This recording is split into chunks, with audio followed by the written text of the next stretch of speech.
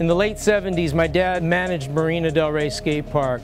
Dogtown Z-Boys, Tony Alva, Jay Adams, Shogo Kubo, Stacy Peralta, they all took me underneath their wing. They taught me the ropes. They taught me how to become a professional skateboarder.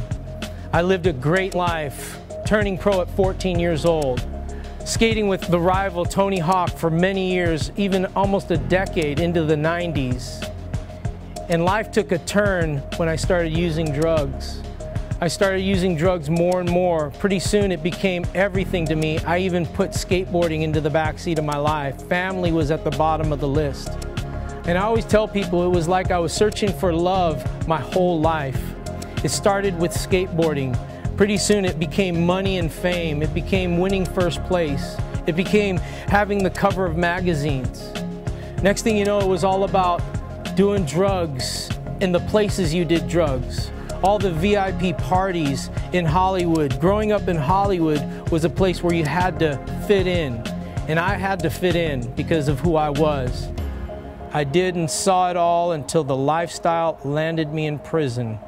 And in that prison cell, when all my lines were cut, when all of a sudden I couldn't talk my way out of it anymore, I finally was at rock bottom. But it was God that right there confronted me. Heaven confronted me, and she said, "Christian, you need to go get a Bible." First day in that prison cell.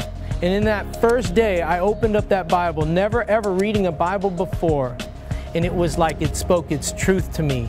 It was like the scales fell off my eyes. And I realized that I was created for a purpose, that there was a reason for me being alive. I share my story now to offer hope. Through all the craziness, through my life of highs to extreme lows, through it all I found that there's peace, there's joy, and there's contentment.